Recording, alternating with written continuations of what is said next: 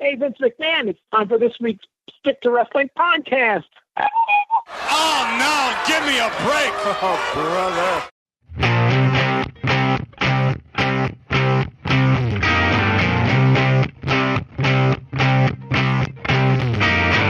Hello, everyone, and welcome to another edition of the Stick to Wrestling podcast. My name is John McAdam. This is Stick to Wrestling. It is a classic pro wrestling show, generally dealing with wrestling from the 70s, 80s, and 90s. If you give us 60 minutes, perhaps indeed, we'll give you a wicked good and raw bone podcast. I want to invite you to join our Facebook group. All you have to do is search Stick to Wrestling, and it'll come right up. You'll be invited in. Good times are had by all. As a matter of fact, this show is going to be based on questions from that Facebook group. You can also follow me on Twitter. Just search John McAdam and follow the guy with the Stick to Wrestling logo as his avatar. I don't always stick to wrestling. I talk a little bit of baseball. Rest in peace, Sal Bando. He was a great third baseman for some legendary Oakland A's teams. Here's something you might not know, but you would if you follow me on Twitter or were part of the Facebook group. In 1976, we're not sticking to wrestling here, so I'll be brief. In 1976, the Red Sox bought Joe Rudy and Raleigh Fingers from the A's, and the Yankees bought Vita Blue from the A's. Sal Bando was going to be next. He was going to be sold to Detroit, and Gene Tennis was going to be next after that, and who knows who's going to be after that. So, little tidbit for you there. And let me see, I want to bring on my co-host here, Steve Gennarelli. Steve, thank you for coming on. Well, thank you for having me, John. And that's baseball trivia I was unaware of. I knew about Vita Blue to the Yankees. I knew about the guys to the Red Sox, but I didn't know about the guys going to Detroit. That's very interesting. No, Gene Tennis, there were multiple teams discussing him, and they were finalizing Sal Bando to the Detroit Tigers. No idea what Detroit was going to do with him because Detroit was terrible in 1976. But anyway, might be time for us to stick to wrestling. Steve, we had, in my opinion, in my humble opinion, one of the best stick to wrestling episodes ever last week. I'm talking top 5. It was, we had a lot of great reviews on it, a lot of great feedback. And the episode went, almost 2 hours. So we're going to continue to harp on that, ladies and gentlemen, talking about Larry Zybysko and the WWF from 1980. But I mean, I feel like I have a lot of cool stuff for you guys. Larry Zybysko, in the Pro Wrestling Torch, this is like 30 years ago. I want to say like 89 or 90, when he was between his WCW runs, did an interview for the Pro Wrestling Torch by Wade Keller, which I think is a very underrated newsletter and website. And Larry Zybysko told a story where you would have a guy come in, kind of new to the WWF, usually an undercard guy who got beat up on TV, maybe, was one of the opening matches on the spot shows, or maybe even on the big shows, like, guy who works the opener at the Spectrum. And Larry said that Vince McMahon Sr. would walk up to these guys and he'd be like, "How you doing? Could you use some extra money?" And he'd offer them 2 or 3 20s, right? Which was a lot of money back late 70s, early 80s. Steve, if you took that money, you were gone. Oh, really?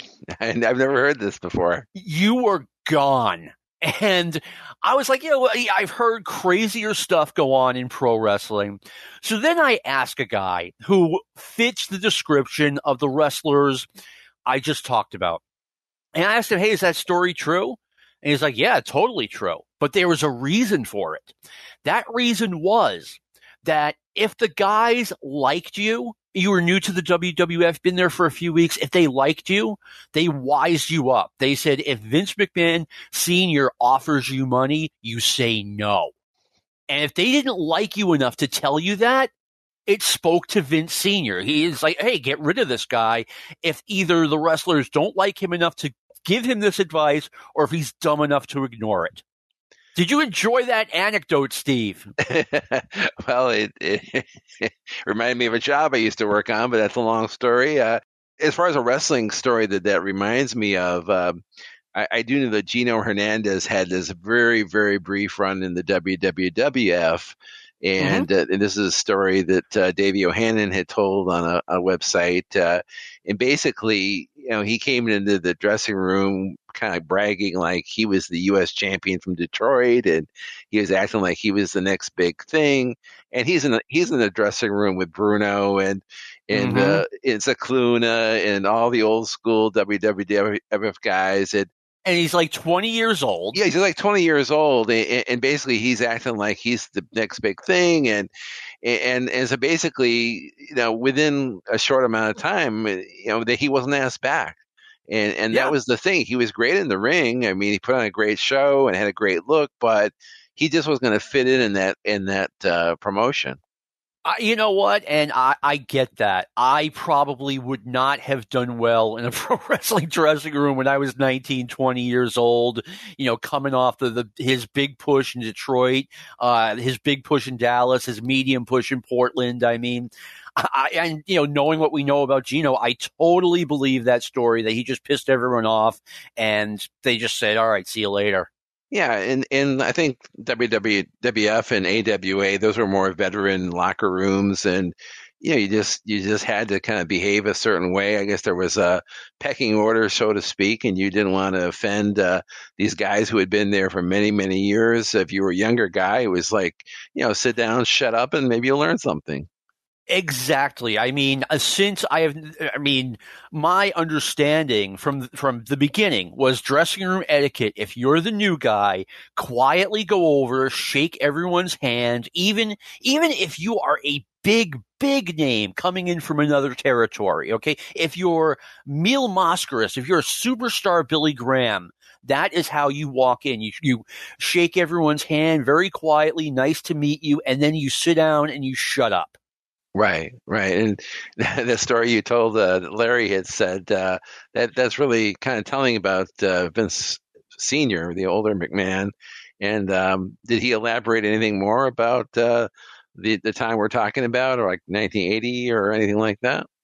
No, actually, Zybysko didn't give the reasoning for it. He was just like, "Hey, here's the way it was in the WWF." And when I asked this other guy, who was an underneath guy, he was like, "Oh yeah, but here's why it happened." So it was like, I want to say a good 10 years before I heard the story, and then found out what the mindset behind it was. Wow. Yeah. Well, I guess there were probably a lot of suckers that wanted the quick $40.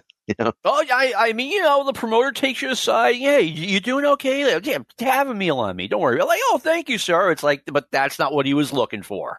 Absolutely. All right. So, by the way, I want to thank Dr. Nicholas Koliadis for his contribution last week. Steve, I think he really added another dimension to what we were doing. Yeah, he really did help the show.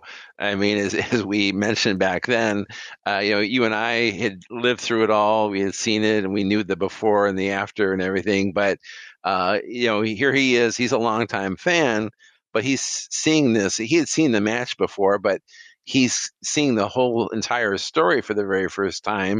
It was thanks to your archival footage and or archival audio. And he did add a lot. He brought a new pair of eyes to the proceedings.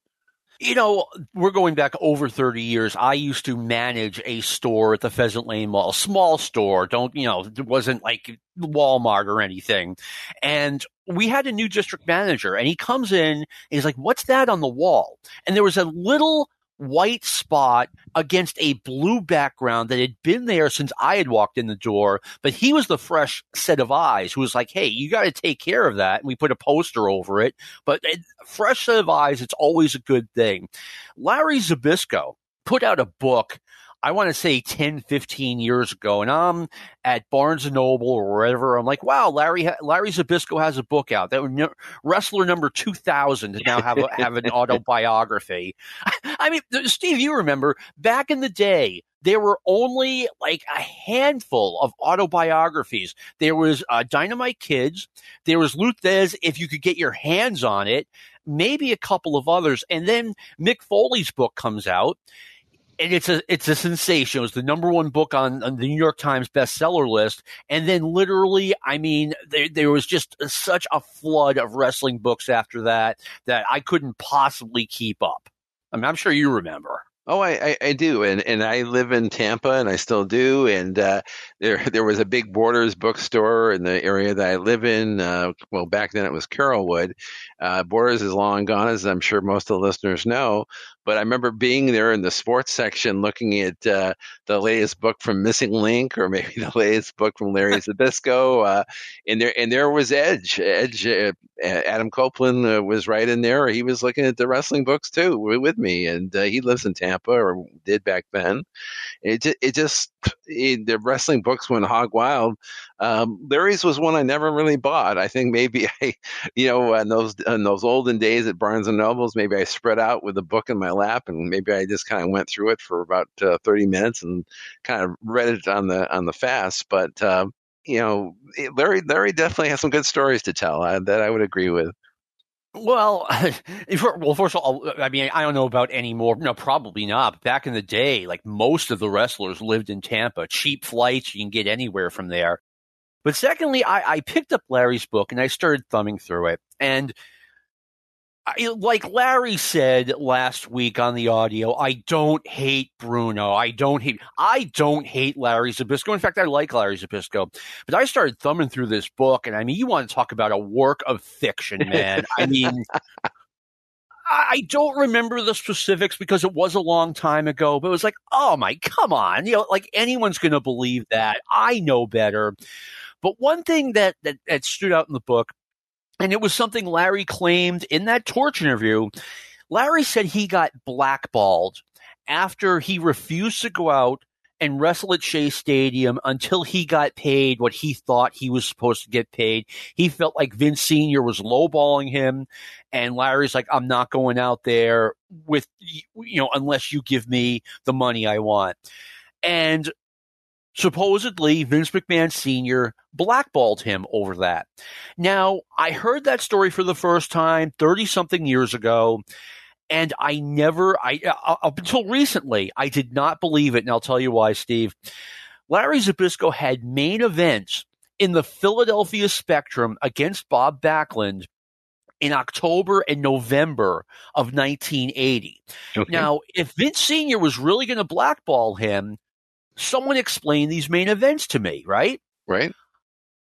So I now believe Larry Zybysko was blackballed because he worked very sparingly in 1981 and 1982. He had a All Japan tour, and by the way, Vince McMahon is friendly with New Japan, so that makes sense.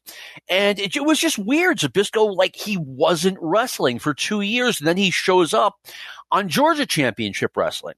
Now, at the time, I figured he was just sitting at home until he came back to the WWF to wrestle Bob Backlund again, which was a reasonable assumption at the time. But no, that he never came back to the WWF.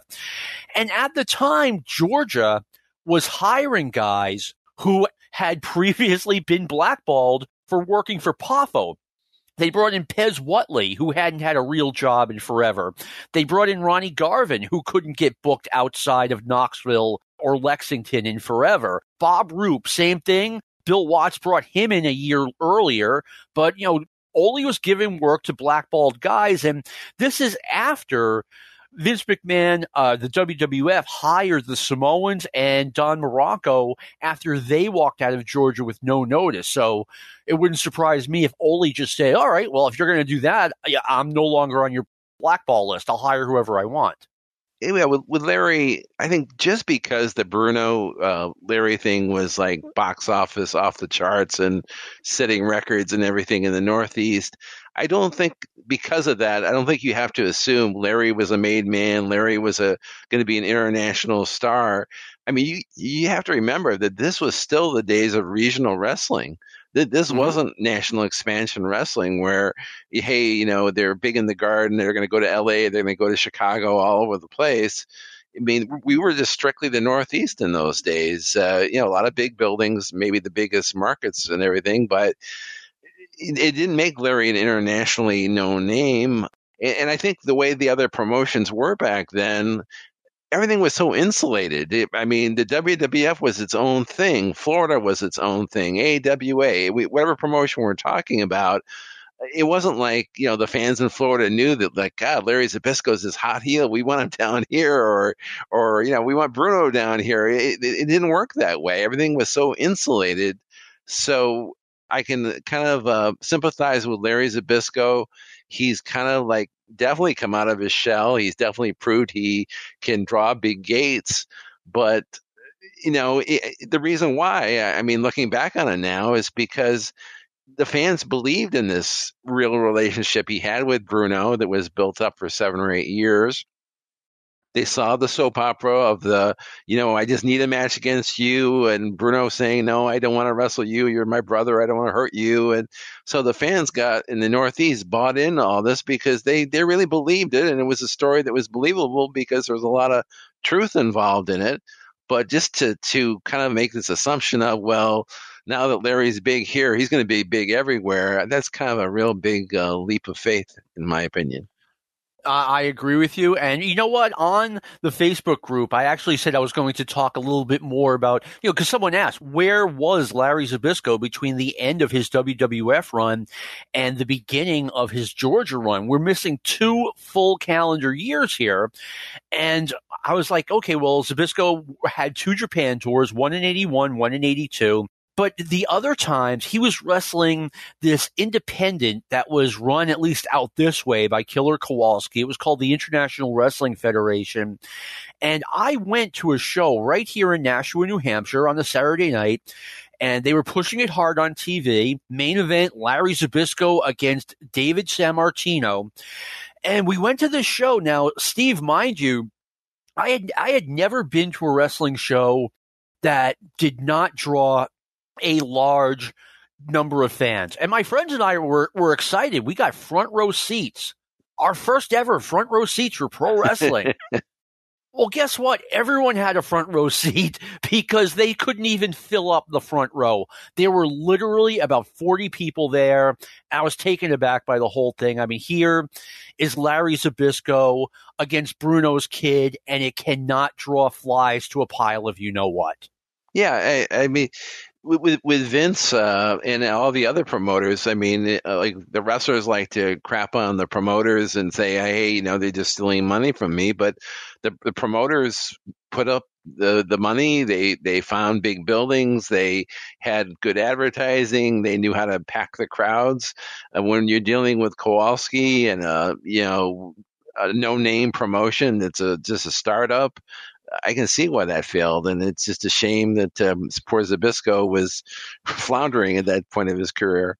Yeah, I mean, this show was on Channel 25 on Sunday mornings, and the best way I could describe the show, sometimes it was on and sometimes it wasn't. It was that simple. Sometimes you'd look, it's 11:05. Okay, I guess there's no wrestling this week. They're still showing that movie. And then the next week it would just be on again. So that might explain some of it. You're right, it was a new promotion. Before I get rolling on these questions, Steve, I mean, I think you and I were in the same boat. When I first started watching wrestling in 1976, the top heel stars were Ernie Ladd, Superstar Billy Graham, Ivan Koloff. And then as time went on, they were replaced by Stan Hansen, Bruiser Brody, Nikolai Volkov. Like, these guys were now here, and Graham, Hansen, Ladd were all gone. And I'm 10 years old, 11 years old. I'm like, where do Superstar Billy Graham and Ivan Koloff go? And where did Stan Hansen and Bruiser Brody come from? And then I started getting magazines, and it answered my question. But you're right. The WWF, it lived in its own little fishbowl.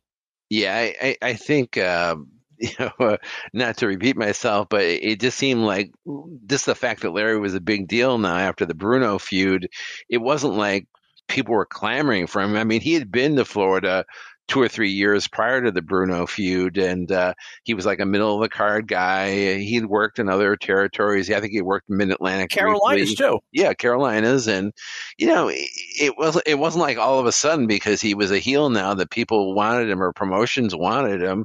and whether he was blackballed or not, I think part of it is, he just became difficult. I think from a promoter's standpoint, I think they felt he was difficult to deal with.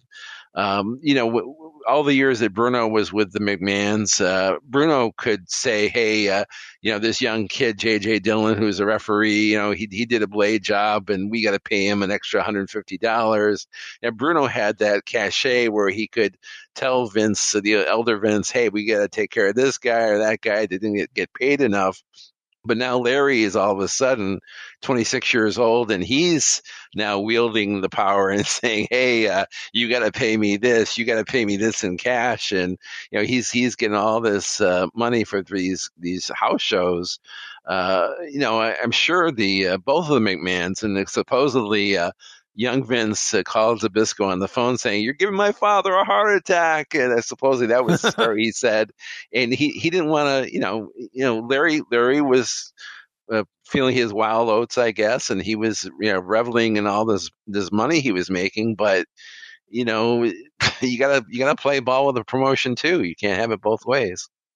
I agree with what you're saying. Let me interweave a question into this conversation. Connor McGrath asks, was Vince McMahon Sr. really powerful enough to get Larry Zybysko essentially blackballed for a few years after his WWF run? Or do you think there's another reason where his career sputtered between his WWF and Georgia runs? First of all, to answer the question, yes, he was. He absolutely was. And the way the promoters played the game, and Steve, I'm sure you know this, is the promoter would say to the wrestler, "Look, you're not just going to cross me and go work for Georgia, Florida, and never come back here again. You cross me, you're not working anywhere again." And I mean, the same thing happened to a couple of different guys, like when Spike Huber got into a divorce with Dick the Bruiser's daughter. I mean, no one was using Spike Huber after that. So if Dick the Bruiser could get that done, certainly Vince McMahon Sr. could get it done. Steve, I just said I believe Larry was blackballed, but then he worked the spectrum. I think what happened, and I want to mention too, Steve, I'm sure you remember this, August 8th, 1980, before the Shea Stadium show, they run Championship Wrestling on Channel 9. They ran it early in the afternoon, just in case you were going to Shea, you weren't going to be home by midnight, presumably. And they had been running an angle where Tony Garea had returned to the WWF, and he just wanted to talk to his longtime friend and tag team partner, Larry Zybysko, and Larry Zybysko wasn't having it. And then on August 8th, on that earlier run show, Garea comes out again. "Larry, I just want to talk to you." And Larry's had it. He lets Tony have it. He puts the boots to him. Bruno comes out from his commentator spot, and he's like, "Tony, are you okay?" And Tony's like, "Tonight, Bruno, I want you to kick the ever-loving hell out of him," or whatever he said. And so now, the next month, we've got Larry Zybysko and Tony Garea at Madison Square Garden, and the following month, we get the two of them in the Texas Death Match. I guess my long-winded way of trying to explain what I think Vince McMahon Sr. said, "All right, Larry, you can have your way at Shea Stadium, and I'm not just going to kick you out right away. I'm going to get what I can get out of you," which is a two-match feud with Tony Garea at Madison Square Garden, which is the matches against Bob Backlund at the Spectrum, the Intercontinental Championship matches against Pedro Morales. I'm not just going to let this guy go. I've built up this commodity. And then when he's done here, he's done. That's my new theory. Yeah. Well, I will say this to put a little personal perspective on this, and I looked this up on the history of WWE.com. I actually attended a show in my hometown, Binghamton, New York, July 25th, 1980, which is roughly about 2 weeks before Shea Stadium occurred. And on that card, on the undercard, we got to see Andre the Giant defeat Hulk Hogan. That was the last match of the night. I remember that. And the main event, which was right in the middle of the card, was Bob Backlund against Larry Zybysko. It says on the website that Backlund won via countout. I can't really remember that, but I do remember Larry bloodied him up. And this particular show, and this is about the fourth year of me attending live shows, this had one of the biggest crowds that we had seen, probably 3,000 or 4,000 fans in Binghamton. And this match was one of the best of the Backlund matches I'd ever seen. I've seen Backlund against pretty much a who's who of wrestling, against Lou Graham, Stasiak, Valentine, Maivia. I mean, it goes on, but Zybysko really paired up with him well. And I mean, both of them were very comparable builds. They did a lot of good chain wrestling in the match. I mean, they were so similar in size that when they did brawl, it was very interesting. You didn't know who was going to get the edge on the other. And there was so much heat on Zybysko because of the Bruno feud. They had 2 matches back and forth in Binghamton. There was one the month prior. But, as being there in person, until Roddy Piper arrived in 1984, I'd say Larry Zybysko was probably the hottest heel I'd ever seen up to that time. I seen Billy Graham in his heyday, and he was really over big time, but he didn't really give you much in the ring. I mean, he would just, I guess in a smaller town like Binghamton, he kind of phoned it in. But Zybysko really gave us our money's worth that night. I mean, that's a great anecdote, and I thank you for sharing it. And I've said it before, that's one of the great things about wrestling. Bob Backlund comes to Binghamton, New York. Same night, Andre the Giant comes to Binghamton, New York. Reggie Jackson and Kareem Abdul-Jabbar were not coming to Binghamton. These guys. That's true. Yeah. I mean, wrestling was so unique in that regard, and it was just awesome. And another thing I'll add too, and more of a historical bent on the whole Bruno Zybysko thing. I think because the fans did believe, and they had seen the whole 7 or 8 year arc of their relationship, and then the blow up. Look at year 2000 WCW, when they were really struggling. They tried to redo the Bruno Zybysko thing with Billy Kidman, this young hot commodity, young up and comer. He turns on Hulk Hogan. But the thing there is, you would think it would have been a big box office deal, but there was no relationship between Billy Kidman and Hulk Hogan. There was no, 8 years or even 2 months of relationship there. So you can see why that kind of just fell on its face, where something like this really had legs to it.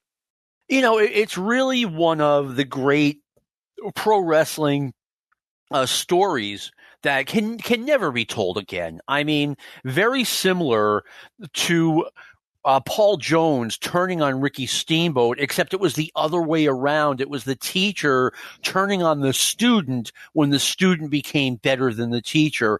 Then we move forward, Magnum TA and Mr. Wrestling 2. Mr. Wrestling 2 becomes incredibly jealous of his protege, Magnum TA, and those two start feuding. And that was, in my opinion, the greatest wrestling feud of all time. It is available for the listener to stick to wrestling, to watch on Peacock. It's all right there, and it is fantastic storytelling. Well, John, I think it's about time I hit you with a question here. So, okay, let's pick one. Pete Pingle asks, and I'll cut this down a little bit here.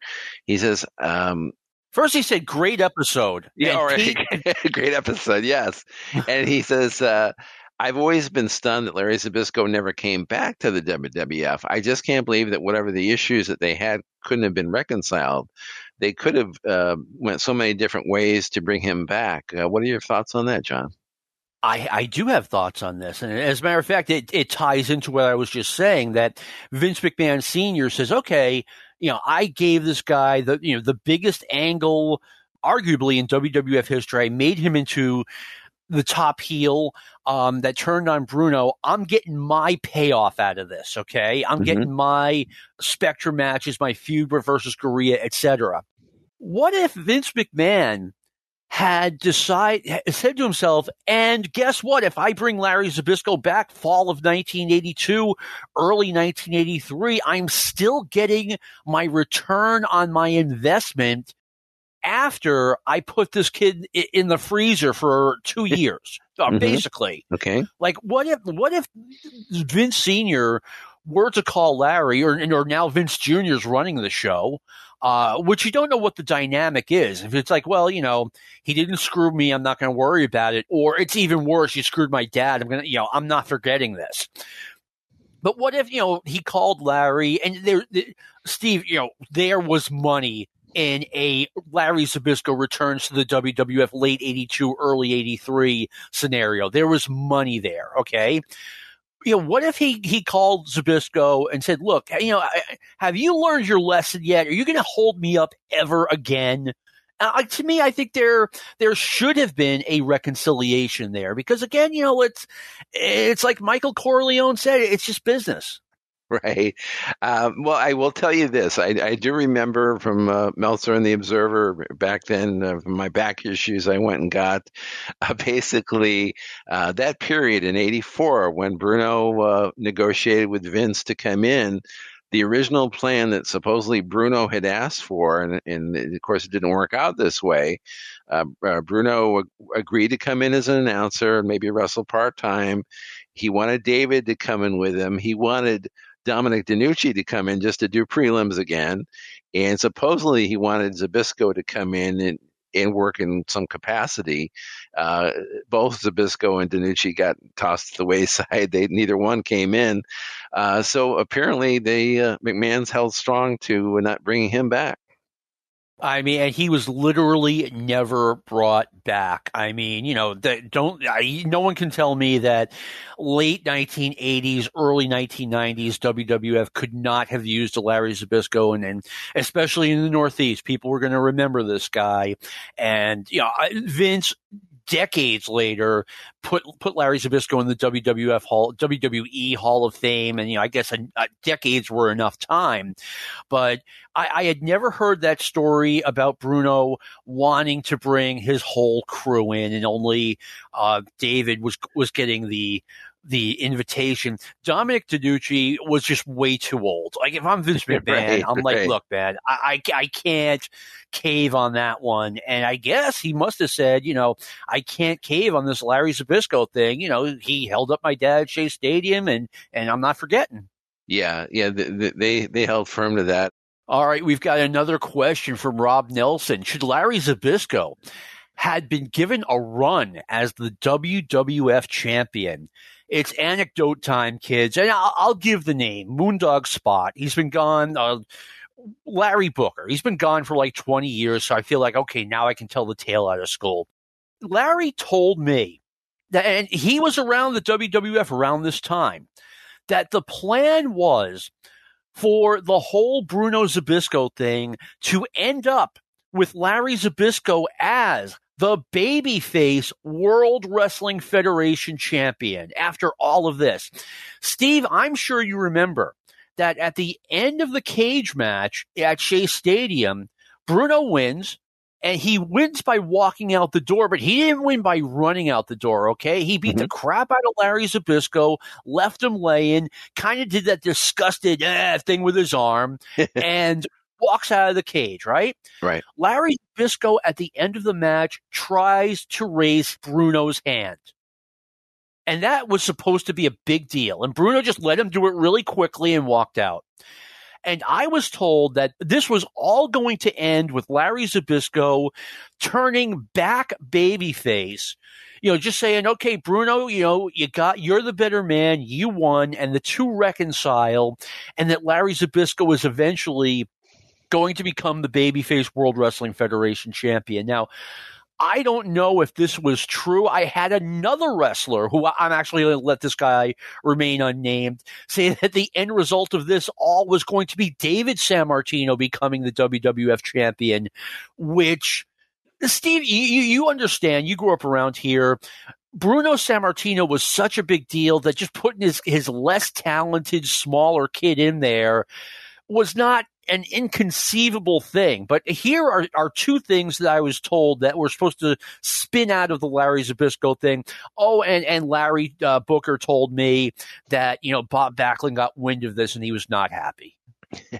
Well, those are very interesting anecdotes. And can I throw this in really quick? Yeah. Everyone listening to what I just said, take it with a grain of salt. I am not saying that any of this is accurate. I'm just saying that someone told me, two different people told me those two different scenarios. Okay. Well, with Zybysko, Well, let's go back to when Backlund became champion. I think basically the elder McMahon said, yeah, we're going to have you have a 5-year run with the belt. And they wanted to have a long-term champion, much like Bruno had been a long-term champion. So Backlund was deemed the one. And there was never, to my knowledge, there was never any real serious discussion of, hey, let's put it on this guy for a few months and then we'll let Bobby win it back. I think that McMahon was so happy with the performance of Backlund, and Backlund did everything that he asked him to do, and he wasn't like Bruno or Billy Graham saying, hey, I need more money or I need this or that. He was just very easy and very easy to get along with and work with. He never asked for anything extra. So I don't think there was any real business need to switch the title off of him. I mean, maybe us as hardcore fans, we would have liked to see maybe another person in the mix. It would have been a little bit more exciting. And as far as the question, should Larry have been given a run? Maybe. But from the McMahon point of view, I could just see it as, why are we going to give this young prima donna the belt and then we'll have problems getting it off of him? Or, I don't think they wanted to reward him. He's got Bruno in his ear. Yeah. It was just creating more drama, which the elder McMahon was thinking about his retirement and enjoying being in Fort Lauderdale. He wasn't cared about drama in wrestling anymore. He was trying to have less drama in his life. That makes sense, especially, my understanding is Bob Backlund did well early in his run at Madison Square Garden, but he was spotty in places like Philadelphia, Pittsburgh, Boston. The crowds were not at a Bruno level. They eventually got there, but early in the game, they weren't there. But at the time frame we're looking at, I mean, Bob Backlund did really, really well at the gate, just certainly during the second half or maybe even 2/3 of his run as WWF champion. So I'm like you, why is the WWF changing anything? They have a formula that works. They have the quiet, soft-spoken babyface, whether it be Bob Backlund or Bruno Sammartino, fighting the nuts that are controlled by Fred Blassie, Lou Albano, and the Grand Wizard. Well, transitioning from what you just said, we do have a question that's going to take us off the path a little bit, but I really like this question. David Ferguson asks, Ernie Roth should be in the Observer Hall of Fame, right? Can you make your case for him? I think Grand Wizard / Ernie Roth is in that next category down, where I think he was a great contributor, but I think he's on that same level as Kerry Von Erich, Junkyard Dog, just a great wrestler, a great contributor, but just not Hall of Fame level. I mean, he's the next step down. He's like, the Al Oliver of professional wrestling. Cesar Cedeno. Well, that's certainly a nice tribute there, because those guys were great. Actually, this is one of the few guys I've really been pulling to see get into the Observer Hall of Fame. Look at the original 1996 is when Dave had his first class, and I think the only managers that made that initial class were Bobby Heenan and Jim Cornette, two great choices. But Albano had to wait a number of years before he got in. Blassie did make it, of course, in the original, just because it was based on his wrestling. But yes. To me, Ernie Roth, I mean, any hardcore fan that knows about the territory days knows about the three wise men of the East or the North. And it's like all three contributed greatly. I've said on the show before, I think Albano was the biggest heat generator of the three in the Northeast, but the Wizard was always the one that was paired with the guys who were going for the gold. He got the more of the top singles guys, and Albano got the tag guys, and Blassie got the foreigners. But between what he did here and what he did with the Sheik in Detroit, I mean, the Sheik didn't do any interviews. Abdullah Farouk did all the interviews, and I think it was much better than the Eddie Creechman that followed him. Yeah. And Eddie Creechman was not one of my favorites. And I have a good buddy of mine, Bob, that I grew up with, who hates wrestling, or not hates wrestling, but isn't into it. But the Grand Wizard was was enthralled by the Grand Wizard. I mean, this guy, a little diminutive guy in a fez and the crazy glasses and wardrobe, but he could talk with the best of them. So, in my opinion, hopefully one day he will make the Hall of Fame. I'm sure Brian Solomon would would vouch for me on that one. I agree with you. And he's one of those guys where if he got in, I wouldn't be like, okay, that's a bad choice. I would not have done that. Once again, same thing as Kerry Von Erich and Junkyard Dog. It's not like, I'd have a fit over it like I did with Harold Baines, but I personally I personally would not vote for any of those guys. But like I said, if you or anyone else thinks they belong, I'm not going to argue with you. There are some guys I will argue with you. Like, no, they're not a Hall of Famer. We were talking about this on the Facebook group. Someone was like, I think Ole Anderson is an obvious Hall of Famer. I'm like, no way. And then let me make up for that. I also came back with, but I do think Ole and Gene Anderson absolutely belong in the Hall of Fame. If the Midnight Express, Rock and Roll Express, and the Assassins are in the Wrestling Observer Hall of Fame, then I think Ole and Gene absolutely belong in as a tag team. Agreed. I agree on that. Are the Freebirds in? Gee, I think that they are in. I think they're in. I'm pretty sure they are. And, once again, I'm not big into if person X is in the Hall of Fame, then person Y should be in the Hall of Fame. Like people are like, oh, Ricky Steamboat's in, so Junkyard Dog should be in. Right. Nope, Ricky Steamboat was an elite worker. That's why he was in. That's just my opinion. But anyway, let's go back to the questions. Let me see.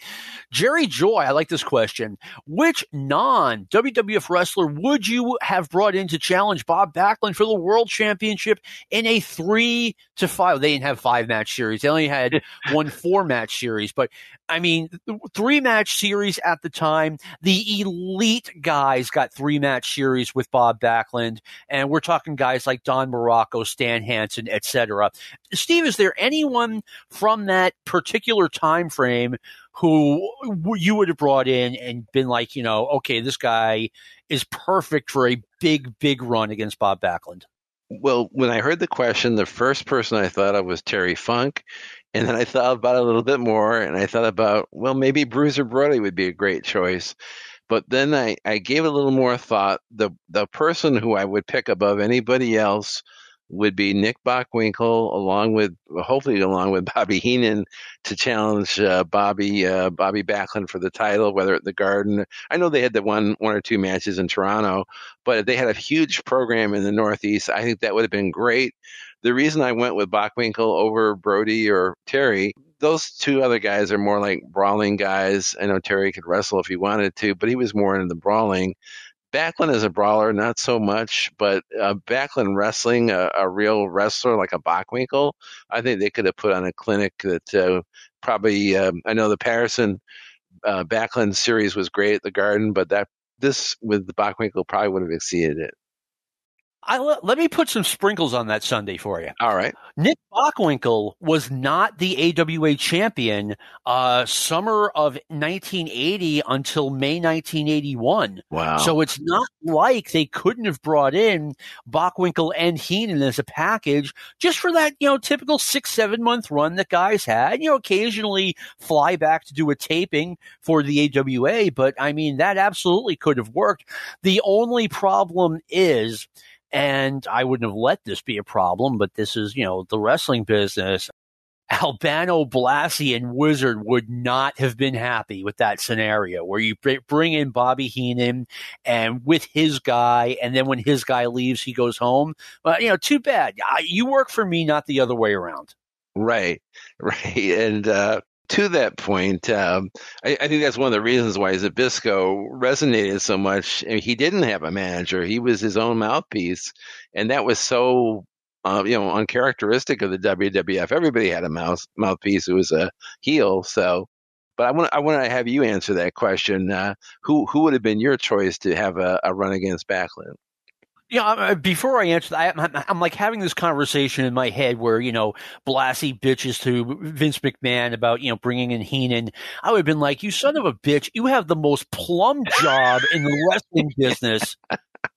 You, Wizard, and Albano, you show up at the tapings twice a month, and then you got to go to Madison Square Garden, and the rest of the time you sit at home, and you're going to talk to me about what? They had the best jobs out there. They didn't have to go on the road like the rest of the guys. Just show up for TV, show up at Madison Square Garden. That was one of my biggest surprises when I started going to the matches at the Boston Garden. Like, where is the Grand Wizard? Where is Captain Lou Albano? In front of his TV, that's where.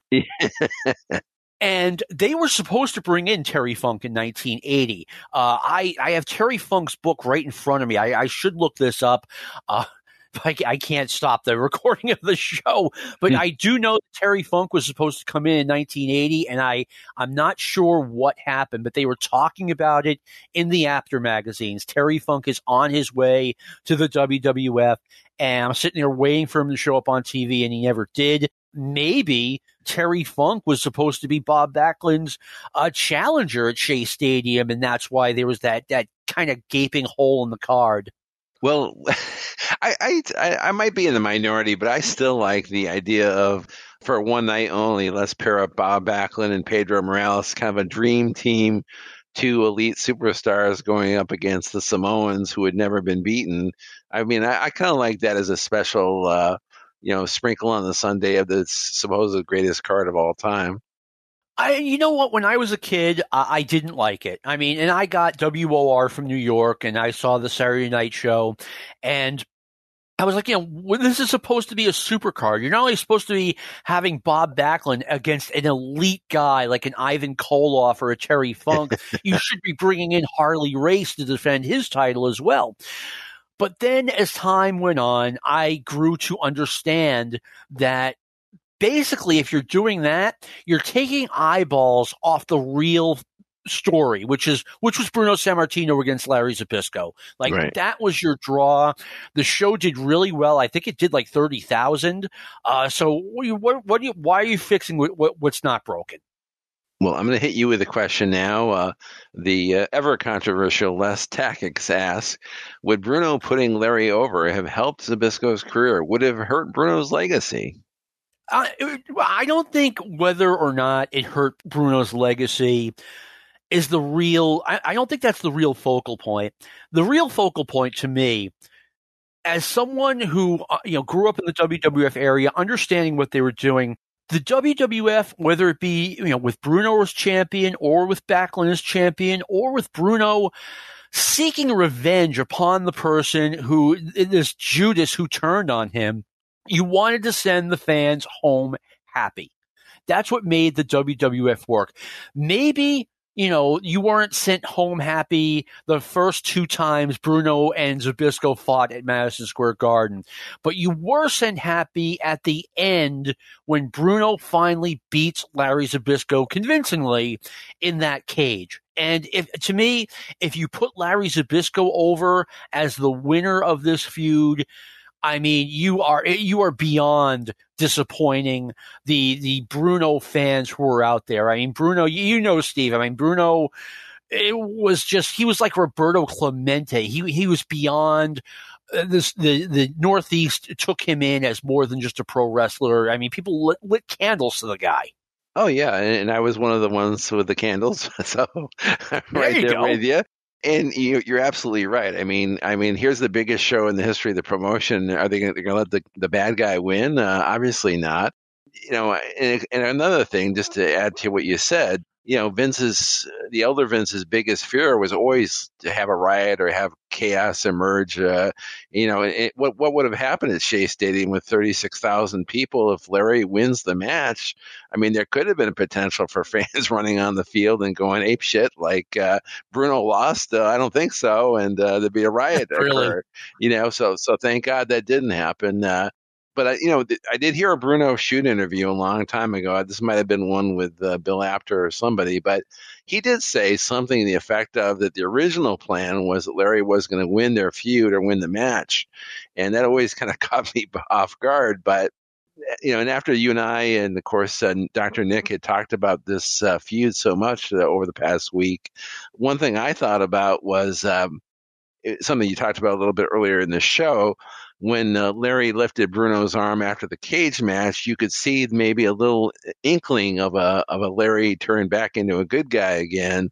And if I could have booked it, maybe knowing what we know now, maybe a few weeks after the cage match, they could have had one of those sit down interviews with maybe Vince and Larry in an empty arena, and maybe Larry could have like spilled his guts and said, I got too full of myself, and Bruno is the legend, but maybe I could be the next best thing, or second to Bruno or something.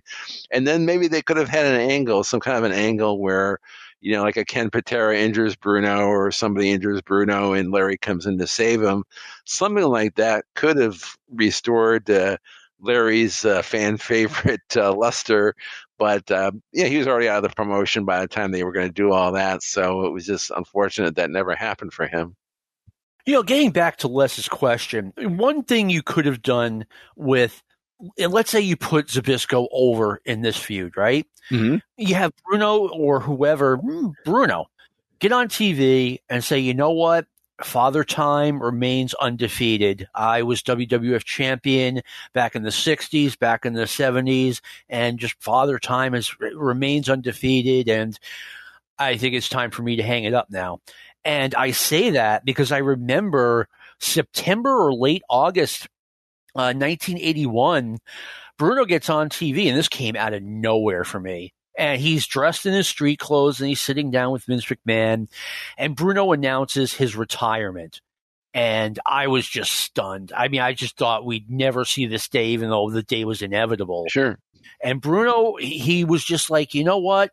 I feel like I'm still at the top of my game, but if I feel like if I hang around much longer, I'm going to have people saying, yeah, he's good now, but you should have seen him back in the day. He's not what he once was. I never want to have that. And it just totally connected with me that, Bruno was going out on top. And, that's another way you could have done it. But I think at the end of the day, they did it the right way. Yeah, and I'm glad that Bruno kind of remained in that, special living legend realm of pretty much being undefeated, except for the title losses that he had. I mean, I guess some fans may have forgotten just how incredibly good the short-lived Bruno against Piper feud was a few years later. I mean, Piper, which I got to see live. I'm happy to report. Oh, awesome. And I mean, the thing with Piper was, he had beaten Snuka. He was the legend killer. So now he's in the ring with the living legend, and they're doing these live Piper's Pit, one in Boston, one in New York. And those were extremely effective. And Piper was very much like a Larry Zybysko, just coming off as this young, arrogant punk. And Bruno was, of course, the elder statesman of the promotion, and they had a lot of heat, and to a lesser extent, the Bruno Savage feud a few years after that was pretty good too. So Bruno, you really got to finish his career out as pretty much undefeated, except for his title losses. But I think just the love everybody has for Bruno, with the exception of the less tactics of the world, we just enjoy Bruno, and just for those of us that like him, it's probably the happiest thing in wrestling is being a fan of his. I promise I'm sticking to wrestling here. Okay, everything I say is related to wrestling. I am a lifetime New England Patriots fan. I mean, going back to when we first moved up here from New York in 1975, and the Patriots played right up the street from me, and I had New England Patriots living amongst, normal people like me. Mm-hmm. I mean, Horace Ivory was my next door neighbor one year. Okay. So I am a dedicated Patriots fan. And the Patriots finally made the Super Bowl in 1985, and we were all just living off that high. And they got destroyed in that Super Bowl. The final score was 46-10. It was not that close. That game was over before the first quarter was over, right? Mm-hmm. So right after this, it's Bruno Sammartino versus Roddy Piper in the cage at the Boston Garden. And Piper comes out first, and he starts hanging posters of Jim McMahon and Refrigerator Perry and what's his name? Why can't I remember Walter Payton's name? Thank you. He starts hanging all these posters on the wall. I remember and that. The walls of the cage, and the place just goes nuts. It was a great memory. Yeah. And when Bruno came out, he basically shoved it right up Piper's behind. It was incredible. He put one of the posters down the back of Piper's trunks, and then one of the posters he tried to ram into his mouth. It was just such a great night. Piper was so awesome. I want to read a question from Ron Wayne. You've mentioned many times on the show that the WWF under Vince Sr. would have maybe one angle a year on their syndicated TV in the 70s. I'm looking at the time frame. Bruno Larry was less than 6 months after Valentine broke Strongbow's leg, and about 6 months before Bob Backlund and Pedro Morales teamed up against the Samoans. It's also in the middle of this was Pat Patterson turning, Ron. And he's like, what happened to the speed? Things started changing and more things started to happen on TV. Steve, I want to throw this out there because the WWF, they didn't have very many angles on TV during the Bob Backlund era, during the Bruno Sammartino era. But what they did have, and I'm sure you can relate to this, were angles that happened at the arena. And they relied on this at the Boston Garden where, Adrian Adonis would attack Bob Backlund with that belt that he wore around his neck around the ring, and Backlund would steal it from him, and he'd be whipping Adrian Adonis, and Adonis would run to the back, and then Bob Backlund comes out the next month for the rematch, and he's got his jacket on, and he takes the jacket off, and he's got that belt around his neck, and the place goes crazy, and so does Adrian Adonis, and Backlund goes over and wraps it around Adonis's neck and starts throwing him around. I mean, that's the way the WWF ran. It wasn't just what you saw on TV. If you were getting WOR and cable, and if you lived in Iowa or Indiana or something, unfortunately, you just weren't getting the whole story because a lot of it happened before your own eyes and the eyes of 14, 15,000 people at your local big arena. Yeah, and I've listened to this show before I was on it. I've listened to your comments, and I've always kind of taken your comments with a grain of salt that they would only do like one or two major angles a year. They did. That's a bit of an exaggeration. Yeah, they did more than that. But as far as like a major, like to say the Bruno Larry one, yeah, that was definitely the most major we had seen in many a year. Yeah, I would say 1980 was really a magical year for WWF wrestling. I mean, I think maybe the year before that was the most monumental was either 76 with the Bruno broken neck or 77 with a Superstar winning the title. Those were huge years. But in 80, you had the emergence of Hulk Hogan against Andre, the Bruno feud with Larry. Backlund had a Harley Race and a whole bunch of new challengers. Great series with Patera, won the Wrestling Observer Match of the Year. The Bruno Zybysko feud won Feud of the Year in the Observer. So, and the Samoans were undefeated. I mean, it was just a massive year for the WWF, one of their best years. And I think it was probably, until expansion happened, it was probably their last major year under the Elder McMahon.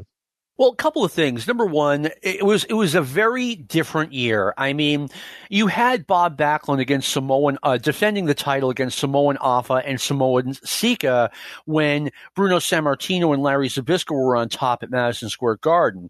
Very rarely did you have the champion not defending the title in the main event. And secondly, I mean, Backlund's Madison Square Garden title defenses were all over the place.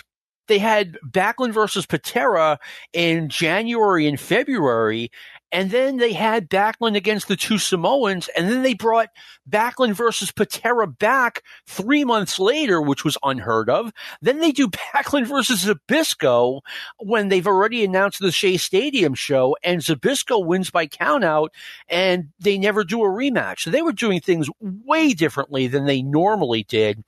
And, there's that old expression about, one person's playing checkers while the other person is playing chess. You watch Florida Championship Wrestling, Mid-South Wrestling, these guys were playing chess. I mean, the WWF wasn't even playing checkers. They were playing tic-tac-toe, but it didn't matter. They kept it simple and it worked. Yeah, that's true. I mean, I think you're referring to the work rate. Is that what you're referring to? No, the whole they just kept it all very simple. They didn't make you focus on a number of different things. They kept you more or less focused on one thing, whether it be, Bob Backlund defending the title against this really, really bad guy. And then you have that that lesser feud underneath, Strongbow Valentine or Morales versus Morocco, whatever you got. Shea Stadium, you've got Hulk Hogan versus Andre the Giant after Hulk Hogan busted Andre open on television. So, but they kept it simple. You didn't have to focus on one of Bill Watts's really complicated storylines. And when I say that, I say it in a complimentary manner. I mean, that you had to keep your eyes open watching Mid-South Wrestling. It was like watching an episode of Breaking Bad, but I mean, the McMahons didn't want Breaking Bad. They wanted Happy Days, and it worked. Yeah, it was a very simple formula. Tying in with what you just said about the Samoans getting title matches at MSG, Aaron Cushman had asked, did you happen to catch any of the Championship Wrestling episodes with the Ox Baker squash matches? If so, what did you think? I have not watched the Championship Wrestling episodes with Ox Baker. I do have had some of the Ox Baker matches from the WWF. I mean, I had them on VHS back in 87, 88. And I watched them fairly recently, like maybe 10, 15 years ago. And I've always maintained that no, Ox Baker was not a good worker. Ox Baker, but he was a big guy and he wasn't so bad that he, at least in the WWF to me, he wasn't so bad that he stuck out as, someone you need to get rid of. I said this on the show, literally 3, 4, maybe even 5 years ago. Steve, you had mentioned why Gino Hernandez did not last in the WWF. I think I'm theorizing that Ox Baker didn't last in the WWF for similar reasons, because if Ox Baker is in the room, you're going to know, if you're within 20 feet of Ox Baker, you're going to know he's around. I've been around Ox Baker. That's just who he was. And I have the feeling that, they could have done Bob Backlund versus Ox Baker one and done, and then done Andre versus Ox Baker one and done. And they would have, they would have more than gotten away with it. I don't think anyone would have noticed that Ox wasn't a great in-ring technician. Well, I did notice, I did watch actually one of the matches on Championship Wrestling on the network. I think it was from mid-April. There is an Ox Baker squash against Angelo Gomez, I believe, Steve King. Steve King, okay, I've seen that one. And the match was not as bad as I was kind of expecting it to be. Along with you, I agree. I think he would have been passable. I think he would have been in that kind of a Swede Hansen type of a challenger, a one and done. But I don't think it would have been as bad as a Mighty Joe Thunder against Backlund could have been. Okay, Mighty Joe Thunder stood out. Ox Baker did not stand out. I did not see anything wrong with, that wrong with Ox Baker. And again, it's 1980.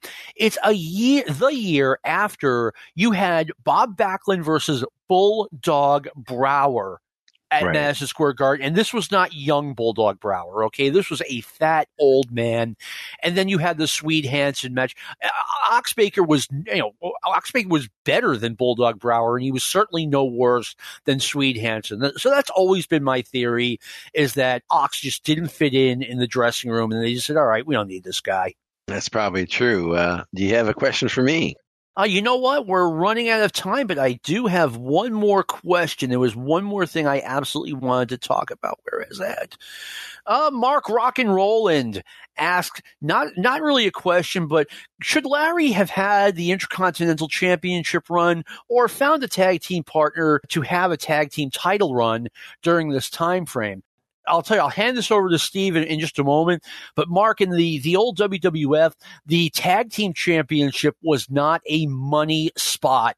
And I think Larry would have wanted a money spot. Had they brought Zybysko back in, like I keep saying, late 82, maybe even mid 82, and put the Intercontinental Championship on him as kind of take this guy seriously, I think that would have been a nice addition, a nice way to put Zybysko over. And frankly, I've never agreed with the old kind of a cliche that wrestler X didn't need a title to get over. Okay, I guess Bruno and Hogan and Flair just needed those titles. No, they were the best choices for champions, but I didn't think Morocco needed a second run with the Intercontinental Championship. It worked, but I mean, it's just not the way I would have booked it. Yeah, I agree with John's thinking. I mean, if Larry was to have stuck around, having him be an IC title champion would have made a lot of sense.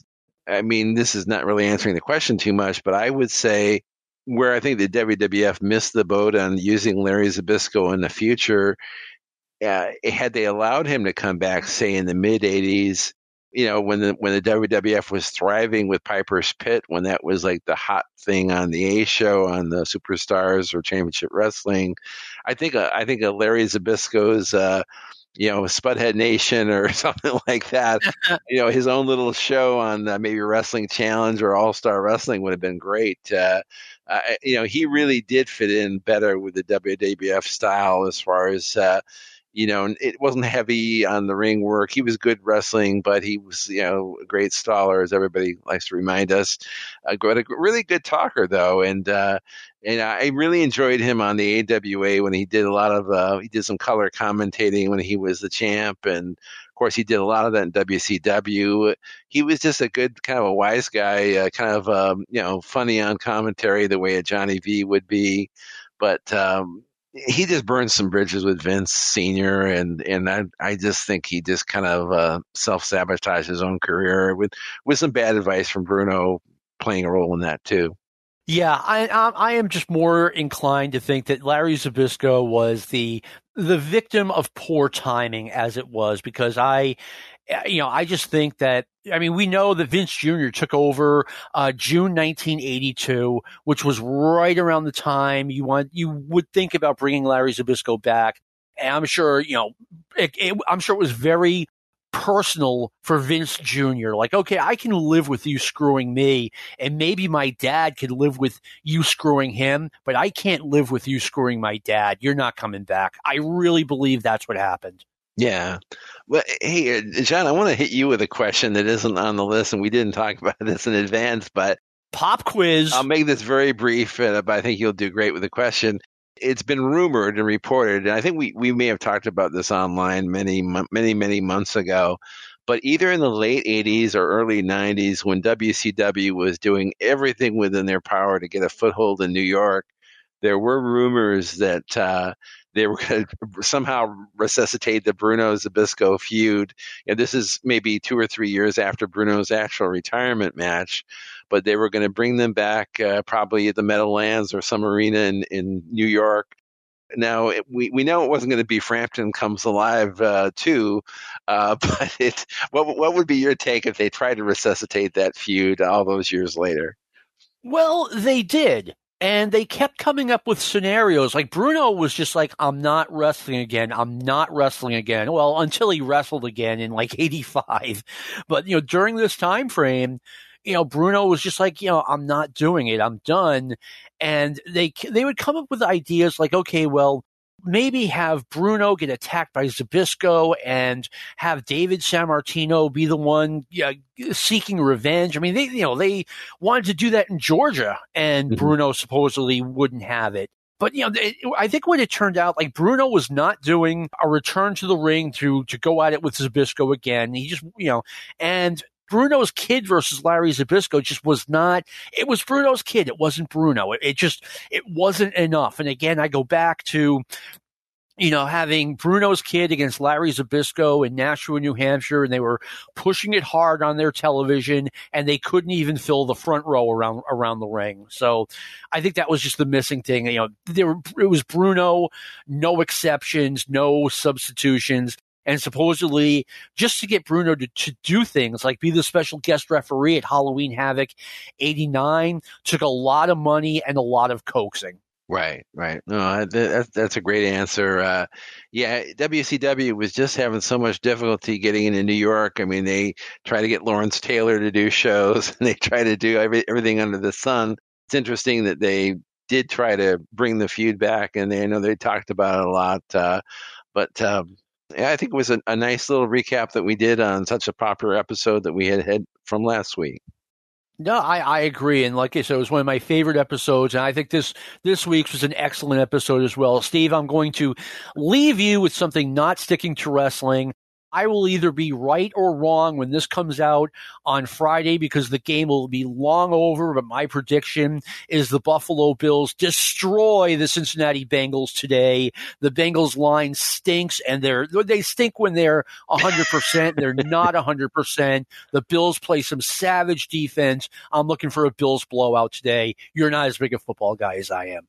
Well, I'm a big football guy. I mean, my two teams, Tampa and the Giants, both really play terrible. But I think San Francisco and I like the Bengals. I like the Bills a lot. I think I'm going to go with the Bengals just to surprise them. All right, and you never know. I mean, I've been wrong before, especially with those damn Giants of yours, with the guy catching the ball with his head and stealing our Super Bowl like 12 years ago. That wasn't fun. Right.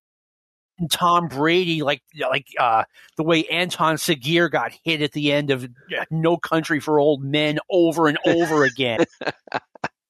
Well, let's enjoy the games. That up, Steve. I really appreciate it. I'm just going to go sit in the corner and cry now. Same here. All right. I want to thank Steve Gennarelli for being the gracious occasional co-host here on Stick to Wrestling. We hope to have him back next week, and we hope to have him usually here. I want to thank Brian Lass for giving us this forum. I want to thank Luke Hippelman for all the great work he does, not only producing this show, but, being very flexible when it comes to time and being just very agreeable and just an overall great guy. Thank you, Lou. We'll see you all next week. Thank you for listening. This has been a production of the Arcadian Vanguard Podcast Network. This concludes our podcast day.